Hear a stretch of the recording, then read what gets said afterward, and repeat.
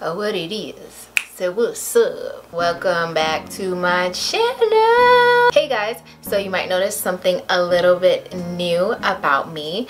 My hair. I know, my hair. Yeah, so 2019, new year, new me. This year I decided that I'm no longer going to be wearing any wigs or weaves or extensions or anything like that anymore, because I need to let my hair breathe. Excuse me. Anyway, I get this question all the time.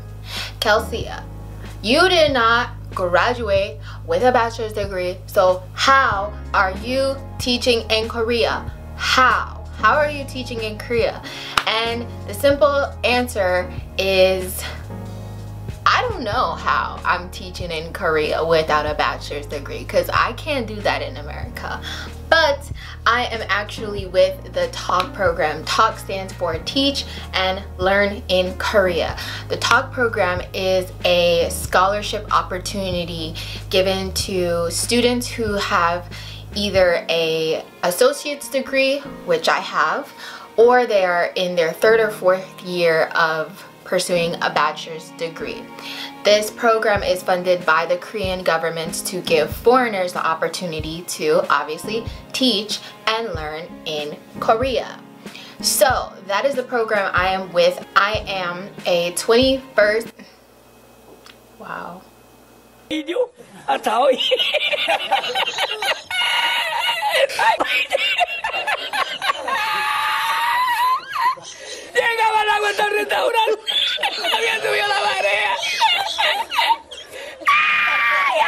I am a 21st generation TALK scholar. So when I got to Korea, I came here in August of 2018. Right now it is January 2019, and I came with the program for a 6-month contract term. So I only signed my contract for 6 months originally, but in December I decided to renew my contract for another 6 months. So that contract ends in July of 2019. TALK is one of the very rare and few programs here in Korea that you can teach with and not have a bachelor's degree. So with the EPIC program and with like JLP and other just jobs that you can get in Korea, they do require you to have a bachelor's degree. It does not need to be an education, but you do need to have a bachelor's degree, whereas TALK, you do not. In the TALK program, we teach for around 15 hours a week, so it is like a part-time kind of thing for some people. But yeah, we're supposed to be only teaching after-school classes. Again, that's subjective based on the school, but on paper, online, we're supposed to only be teaching 15 hours of after-school classes every week, and our grade level that we teach is all elementary. We do not teach any middle school or any high school compared to other programs. So actually when I applied for the TALK program, I did not have an associate's degree yet. I was still just finishing up my associate's degree, but I decided to apply anyway. I contacted them and said, hey, I will be graduating in May, so does that hurt my chances of possibly getting in the program, because you guys don't know if I actually graduated or not? They told me, yeah, it's fine, you just have to verify that you graduated, you actually did graduate. And yeah, I don't think I ever did, honestly. I think they just assumed that I graduated, because I don't ever remember following up with them with like my final transcripts. Like basically I sent them my current transcripts at the time when I had not graduated yet, and said, and it basically showed the classes that I needed to complete in order to have associate's degree. So they saw that I was currently taking those classes, so I guess they just assumed she must have finished them. But yeah, so that is how I ended up coming here to Korea teaching without a bachelor's degree. It is very possible. I do know that there are many other ways that you can teach in Korea without going through Talk, without going through JLP, without going through the EPIK program, there are something called hagwons. Hagwons are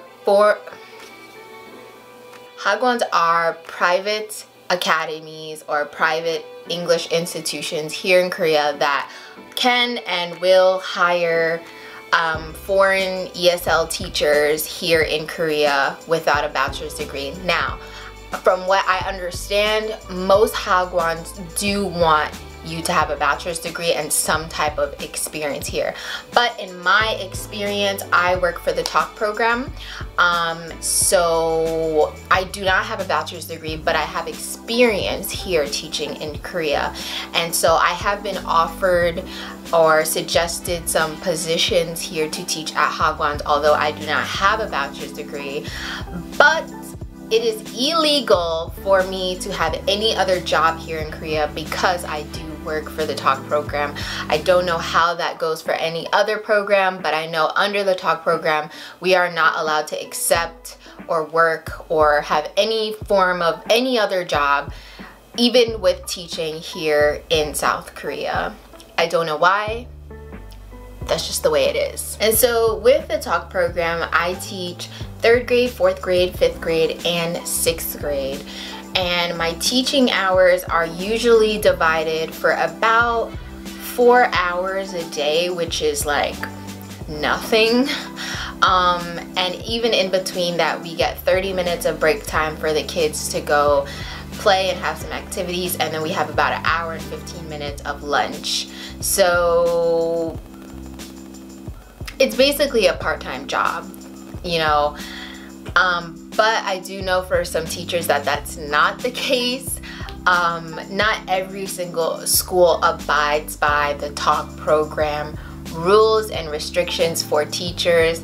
Some teachers may work longer hours, some teachers may have to prepare materials for their classes, but pretty much in my program at all times we are supposed to have co-teachers. We are never solo teaching at any point, and that goes for our curriculum classes and our after-school classes. For my after-school classes, I am the main teacher, so I do come up with resources and curriculum and things like that. But for my curriculum classes, I am not allowed to be coming up with any sort of lesson plans. I'm solely there to help co-teach in those settings. Again, that's the case for me because my school abides by those rules, but I do know many schools that don't.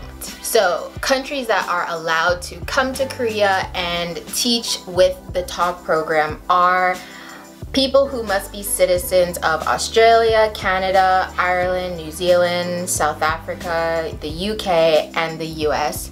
No other country is an exception under the Talk program. So the Talk program for me has been a wonderful experience. I personally prefer to work under the Talk program, although I do not have a bachelor's degree. Like, even if I had a bachelor's degree, I would still prefer to work under the Talk program because we get pretty much almost the same exact benefits. The only difference is that with the EPIK program, the salary is a little bit higher. That's literally like the only difference. But Talk, we work like half the hours that the EPIK program works. So that's why I would prefer, even if I did have a bachelor's degree, I personally don't want to be a full-time teacher here. I like to have a lot of time to travel around Korea and do what I want to do and work on other things that I want to work on, especially if you are a student. I really, really, really recommend the Talk program because of our teaching hours. You have plenty enough time to be an online student back in your home country. If you guys are applying and if you have any questions, please DM me on Instagram, message me below, or email me, because a lot of you guys ask the same goddamn questions. A lot of you guys just don't want to do your research and don't look online. No tea, no shade. But a lot of you guys ask me the same exact questions, and I kind of feel overwhelmed by it because half of them are like right on the website and then half of them are like all of the same questions. So I'm going to be making a Q&A to answer all of your questions. And yeah, I hope that this video was informative, helpful. Don't forget to DM me, message me, email me, and yeah, peace out.